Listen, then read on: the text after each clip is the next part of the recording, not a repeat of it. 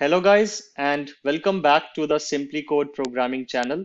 This is Vikesh and let's get started with today's topic, which is about discussing the concrete classes in the collections framework. In the previous session, we talked about the interfaces part of it, where we discussed about sets, the lists, and the queues, and we also touched a bit upon the abstract classes. And like I mentioned earlier, you don't need to generally use these abstract classes directly in your Java program, but you must be aware that they exist. You see some arrows here, right? If I just scroll up, you see multiple kind of arrows here. These arrows mean that if the arrow goes from bottom to top, it means this particular element is a type of the parent.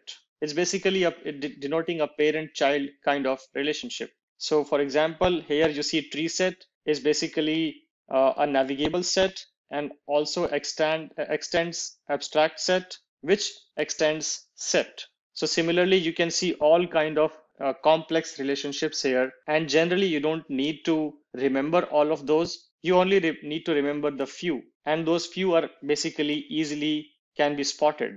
For example, whenever you see a tree set, it means it's basically a type of set. Whenever you see a word called list, that means that it is a type of list. And whenever you see a word called queue, then it means that it is a type of queue. So let's understand these classes. Let's first go to the list interface. So you can see list interface has the relationship with abstract list, and from there it goes down to array list. Abstract list has another child which is called abstract sequential list, which is another abstract class, and which has a concrete class which is called linked list. So let's understand these two collections or these two types of list right now. So when we talk about array list, let's understand this. We already have covered arrays.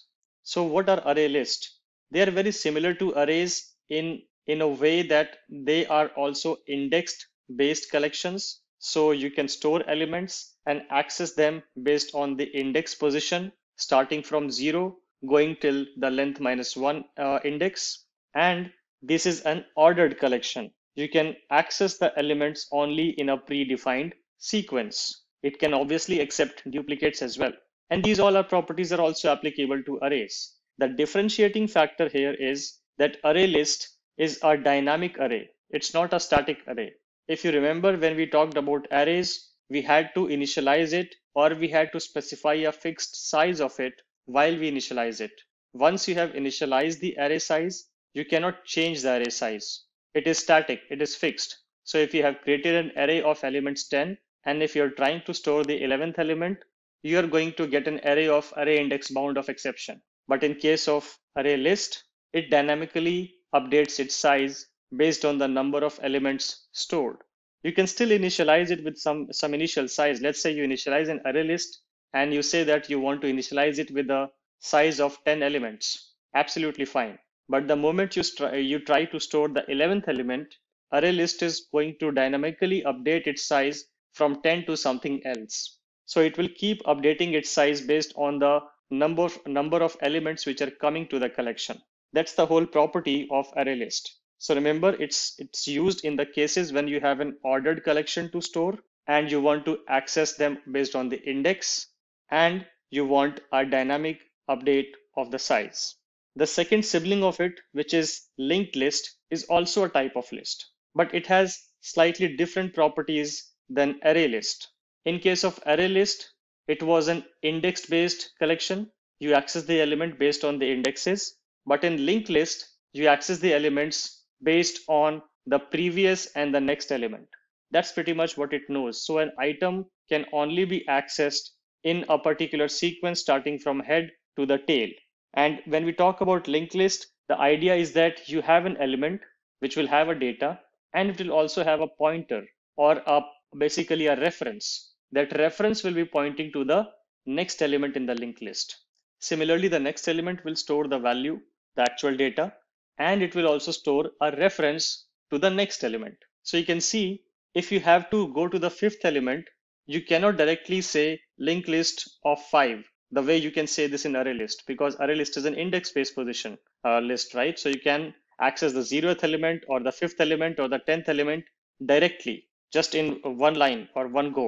But in case of linked list, you cannot access the fifth element or the last element of the linked list directly. You have to start from the first element and keep jumping the references till you reach the last element.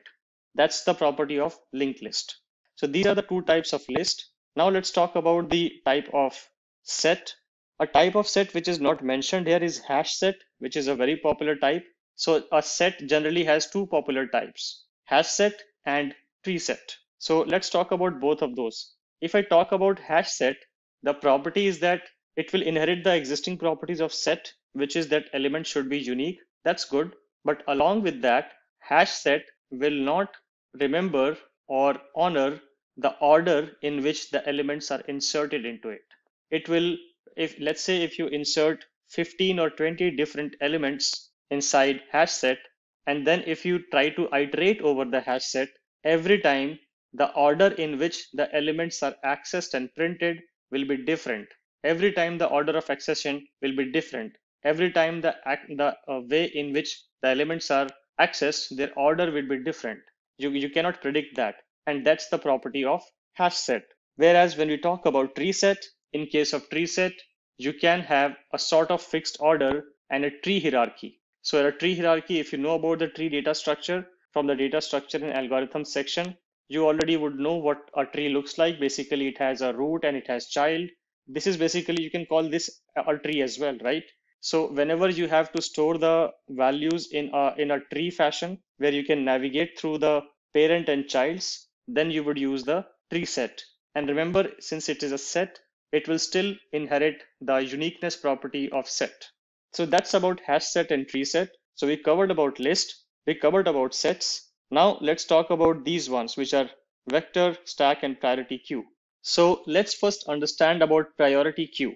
So you would use a priority queue when you need a FIFO arrangement, but at the same time, if there are few elements in the queue which cannot wait to be executed or processed when their turn comes, they want it to be executed on priority. So whenever you have such use case where you want to maintain a FIFO fashion collection, but at the same time, you also want to allow few elements of it to override this FIFO arrangement and get processed ahead of their queue number. So you can use priority queue in those cases.